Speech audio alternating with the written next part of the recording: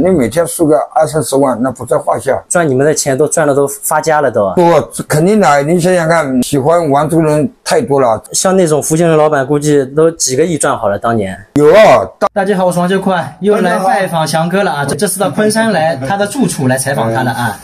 那么翔哥，像你当年你说在游戏机房，也就是老虎机上面输掉500-600万，对吧？对啊。但是很多网友都讲那种老虎机啊都是被操纵的，有套路的，他们可以有开关的。对，不是有开关，有遥控的，比例也是个稍许调到30%，也是个比例调到20%，这个要看情况的。说白了，就是这种就是一个刺激感。为什么它也是个会让你出点分，让你上个头？像这个游戏机房那个时候开出来的时候多红火啊，多少人啊！你那时候去的是哪家店？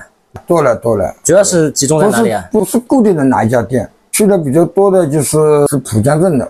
浦江镇的，对，因为我们是动迁过去的嘛。搿辰光伊拉讲游戏机房老板侪是啥？江西人、福建人，福建人多啊，福建人多，福建人多，江西人并不多，江西人开了没有福建人大。人家讲赚你们的钱都赚的都发家了都。多，肯定的。你想想看，喜欢玩这个人太多了，真的。我那个时候去的时候，我还笑话别人了。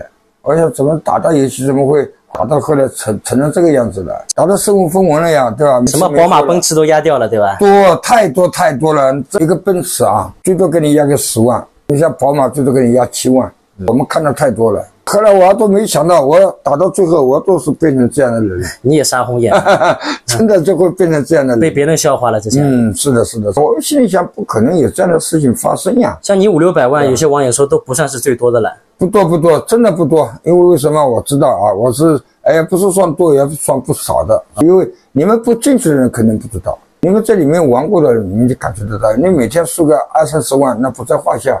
那当然还是可以有赢的，你没有赢的话，你就没有这个刺激感了呀。他肯定要钓鱼的呀，总要给你放分的呀，对吧？像那种福建人老板，估计都几个亿赚好了。当年有啊，说白了，他们还有给别人吃股了呀。这个东西不能说的太直白了。包括别人过来扫游戏房的时候，为什么你看会有人通知呢？这个还用我说吗？我不说你们都知道啥意思了吧？现在我估计这差不多也就是该不开的也不开了。也没法开了，就禁止了，对吧？因为这种风气不好哎。要是这个你看，早个20年、10年早点封了，哪有那么悲惨的人啊？我也不会那么悲惨了。是啊，不要后悔了，就过了，过程就过了，对不对？也不后悔了。现在要是有的话，我奉劝大家不要再进去，这个是事实的东西，你赢不到的。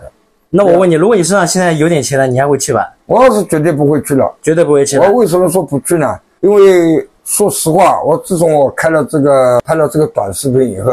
也是我人生醒悟的时候，或许是可能有点晚了，对吧？不管早也好，晚也好，因为醒悟总会是好，真的不要去玩。为什么？你玩到结果，你想翻本，你越翻越是。我也是曾经也是想翻本的呀，我们不可能一天过去就输了几百万的呀。他们还讲有些人输了多了，这老板还会退你们一点。那是后来的啊，前期没有的。就老顾客了，要退一点。对，后期这些我们输的也多了，对吧？跟老板，我那时候最多的是跟他是要了个10万嘛，也就10万。没，后期还是跟他要过几次的。相对比你抛出去输掉500-600万，那肯定的了。那这个钱毛毛雨啊。那肯定的。照你这样说，当时这些老板都赚疯掉了呀。